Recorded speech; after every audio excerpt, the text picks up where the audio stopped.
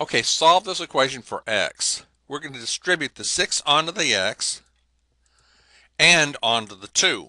6 times 2 is, bring this one down, 7 onto the x, 7x. 7 times 1 is, bring down the 16, 6x, add these, you're going to get 27, 7x, add these, you get 23. All right, now we have to know which one of these to get rid of. Is it the 6x or the 7x? The one you'll get rid of is the smaller of the two. So compare 6 with 7. 6 is smaller than 7. We are going to get rid of the 6x. So take away 6x here and over here. Bring down the 27, bring down the equals. 7x minus 6x is 1x, or x. That's 1x, plus the 23.